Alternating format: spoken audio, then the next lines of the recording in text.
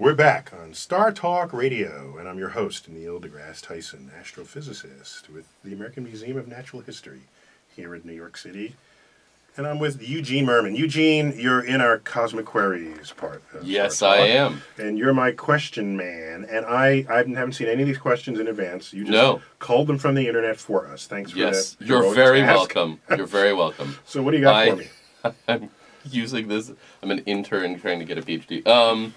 Here's a question from Heidi. The existence of time, if not now, when? Dear Dr. Tyson, to me questioning... Wait, that was the subject header yeah, of the question? This question, actually, I don't think it's too long. Like, we'll run out of time before I read it. But to me, questioning the existence of time intuitively makes sense, perhaps because I have a difficulty with tracking time, relying... This is too long. Anyway, the point is, I think the question is, time?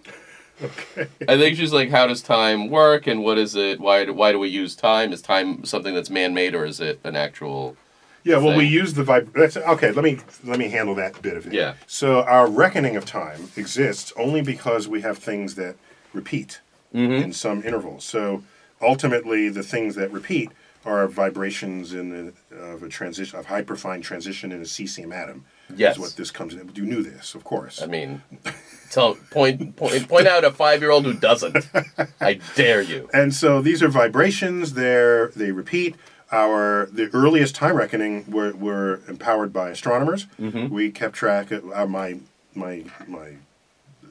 cultural ancestors kept track of the rotation of the Earth. So there was a day. There were sort of what a week would be, which were the quarter phases of the moon. You have the month named after the moon. You have the time, the repeating cycle of the seasons. We call that a year. Everything. So the reckoning of time always involves something that repeats. So whether or not we're here to observe it, whether or not you feel like a long time has passed versus a short time psychologically, you can reckon time independent of your psychological state.